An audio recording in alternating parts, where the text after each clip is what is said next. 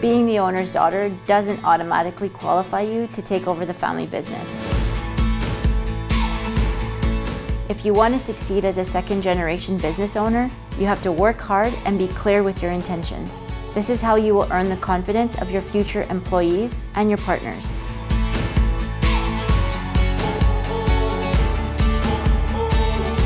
I knew it would be critical for me to have the trust and backing of our financial institution.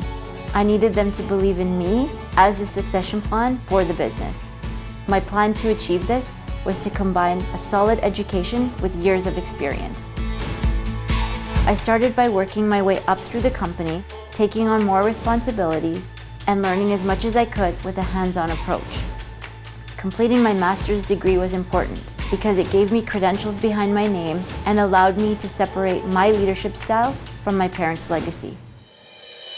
When the time came for me to transition to owner, Service already knew who I was because I had been dealing with them in my various roles throughout the years. I shared my vision for the company with them and they believed in me. This relationship afforded me the financial freedom necessary to succeed.